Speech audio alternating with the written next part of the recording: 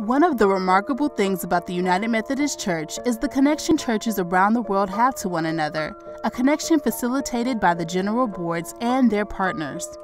Higher education and ministry is a part of many groups that are focusing on the work of global education. These groups assist schools around the world on a grand scale by casting vision for the education work of the denomination and by collecting and disseminating information and resources across the connection.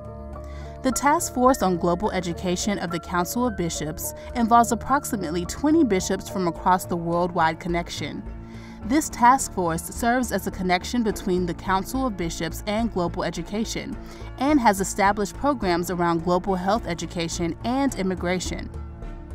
Higher Education and Ministry partners with Discipleship Ministries to develop strategies for global education throughout the Church.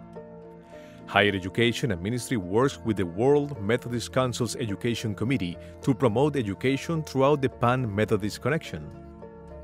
Higher Education and Ministry has supported the International Association of Methodist Schools, Colleges and Universities, or IMSCU, since its inception in 1991.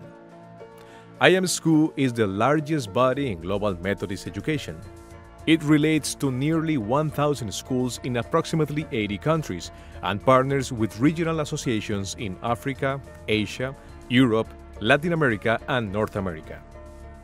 Higher Education and Ministry works together with associations to assist local schools in networking, to facilitate the sharing of ideas, and to address the difficulties of ministering to and educating a diverse body of students.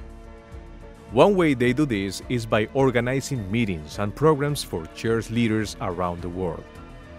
In addition to the IMSCU conference, which meets every 3 years, they also support regional events in varied geographical areas and contexts.